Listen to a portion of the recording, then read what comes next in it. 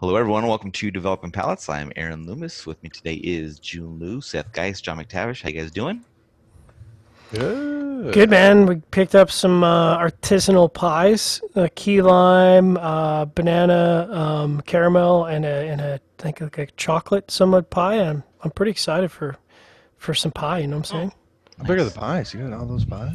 Well, the one pie is like a I don't know, like what'd you say, like a 14-inch, 16-inch pie, and then the other ones are like just like little personal pies, so like 8-inch, Yeah, but you only whatever. get like a quarter forkful for your calorie intake for the day, right? So, Oh yeah, no, I can't eat it. I That's a basically lot. have to put it in my mouth, kind of Pie, swish it around, and then Swirl it spit it out. around. Yeah, yeah, yeah, then go okay. throw up. Yeah, yeah. Wait, sounds you're not great. supposed to throw up after eating? I mean, it tastes good. That's So why your teeth is. today, That's why your teeth is all rotten. So yeah. that throw up. All That was right, so today we are ACV. talking about the Aganorsa Leaf Supreme Leaf Robusto. Cigar is 5-inch by 52 ring gauge. Comes out of the Tabso factory in Nicaragua. Wrapper, binder, filler, all from Nicaragua. Price point is $9.95. Cigar was released in March of 2020. So all that out of the way, June, what was your overall experience like with the cigar? I thought this was a good cigar. Fanboy. Uh, and aside, and how kind of how loud it is, it's kind of weird, but we could talk about that later. But this is you know I'm probably one of the bigger fans of Tapsa, and I am a big fan of Tapsa. So this is really no different than like what you kind of should expect out of them. You get a lot of like creamy bread.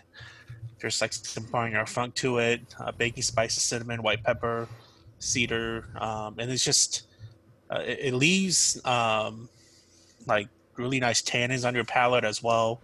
Medium plus strength, medium body. Um, it was basically those good notes until the final third, where it kind of got a bit sharp. At that point, I kind of rated it average, whereas first couple of thirds I thought it was good.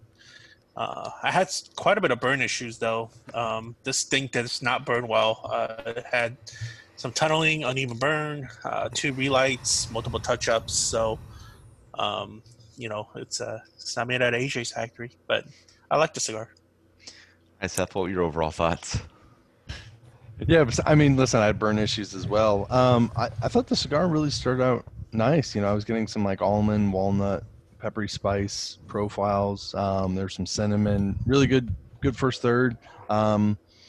Show transitioning throughout. It kind of went downhill in the second, and I thought the final third just did get a little bit harsh. Kind of like June said. Decent profile. Seemed young, and the Mhm. construction was not that top notch on it. But I guess I could say I somewhat enjoyed the cigar. Wasn't blown away by it though. All right, John, what were your thoughts?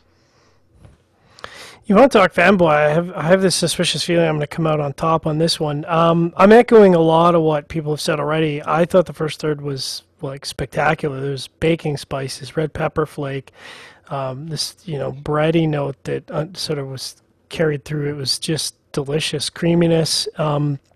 Second third was still good. Bread, cedar, didn't quite have the same level of complexity as that first third, and then as everyone else has experienced, that last third, a little sharp, kind of a little basic.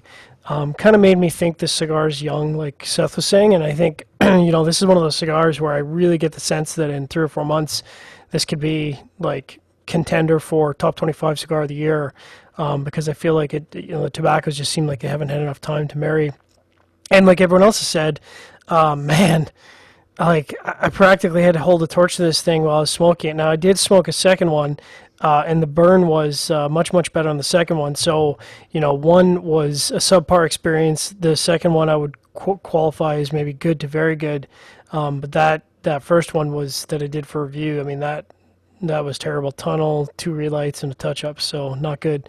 Aaron, you? I thought the cigar had a nice flavor combination in the first third. Some components started dropping out in the second, so took it down to average and kind of maintained that level of enjoyment the rest of the way. As you guys had mentioned, had some burn issues, a bit of a snug draw, so kind of construction was kind of okay. I was hoping that that first third would have continued on a little bit longer, but that wasn't to be. So a little bit of a disappointment there. They've announced a Toro Vitola now for this, so I might be interested in trying that out. But really for the Robusto, Not, not that big of a fan. I'm not sure I'd come back to it. And I don't know if the Toro will be different or not. Might just be the same and a little bit longer. Who knows? We'll see. But yeah, not a big fan of this one. All right, let's get into the scores. Start at the top with John at 6.77. Jiunn was next at 6.37.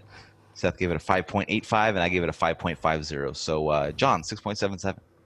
Hell yeah. It should have been higher, actually. This is a cigar that should have been in the sevens.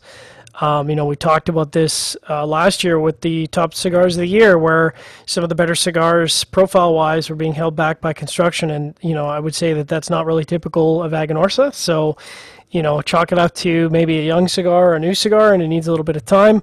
We'll come back to that band issue in a little bit. Who's up next? All right, Jiunn, 6.37. 637 is a good score. Definitely the average burn, doesn't help. But if I'm just talking about flavors, I think it's a good cigar. I also think it's a young cigar, like Seth and what the rest of you guys probably think as well. But that's most of Taps and stuff. I feel like if you lay down their stuff like 4 to 6 months, they all taste better after that little bit of time, like for sure. And I have, first experience with that. So good score though. Looking forward to smoking the other one and more in the next few months. All right, Seth, 5.85. Yeah, I mean that pretty much adds it up. Construction hurt this thing. Final third hurt this thing. Actually, the final third actually did better than I thought. Second third hurt this thing. So, but I really liked how it began. Just kind of want a little bit more from it. What about you? Yeah, my 5.5 matches up well. I mean, it was above average flavor profile. Construction just held it back a little bit, but even with great construction, it would have been, just maybe shooting for right at 6. So, yeah, I don't know. Construction kind of put me off a little bit on it. It just, I can go for maybe a snug draw or a iffy burn, but when you give me both, I'm not really a fan. So, all right, final thoughts on this one. Man, what is up with that band? I mean, listen. I'm no marketing genius, but that is one of the jankiest bands I've seen in a long time. I mean, I'll be honest. I don't know how I passed the marketing department because I took one look at that and I was like, "Is this like a John? Like The leaf is their strength. Marketing, the band is not their strength. Remember? Well, that makes perfect sense because that is definitely the case here. I mean, this looks like, it's a cigar from Mike's Cigar Shop out of wherever. I was like, this isn't Aganorsa. Like, this doesn't look like any other branding or color, or, it's like this janky ass paper band. And I mean, I'm ripping on their marketing team really bad, but I feel like, this.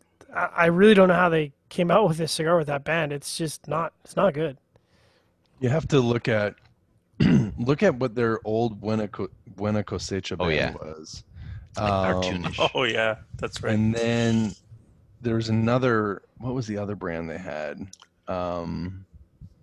It was like an awful tobacco leaf band. I mean, it was terrible. I'd have to look it up and send it to you, but it was bad. I mean, can you imagine how good this would have looked if it was Supreme Leaf in like a metallic silver or metallic gold on the yellow instead of the cartoonish white and whatever? Oh yeah, it's kind of the thing. Like the packaging is like, it's cool, but at the same time, you're like, this sucks. Like I was proud of them for I'm like, okay, I see where they're going. They failed, but it was a nice try. I like that it says Max and Cubans on the side of it. If you look at it, it says like Maxi Los Cubanos. I just worry that the band's going to be off-putting and people aren't going to try this cigar because they see the band and they're like, oh, this looks like it's not very good. It does stand out for what it's worth. It does stand out. It does it's very stand out. vibrant. It does stand out. A bit slightly loud. Vibrant. Slightly loud? Yeah. Well, yeah. It's not it's loud. got a bit of that 1970s Houston Astros look to it. There we go. So, see, pulling out the baseball references. Yeah. Very nice. So. Anyways, everyone should smoke it. It's a nice cigar. Yeah. I wouldn't compare it to the Camacho stuff. The Camacho stuff's it's more that stuff's like they got its little pattern going for them. It's classy. Yeah. It's consistent. Yeah, this is definitely outside the pattern of their branding. I remember what that other because they're the Miami. Sabor.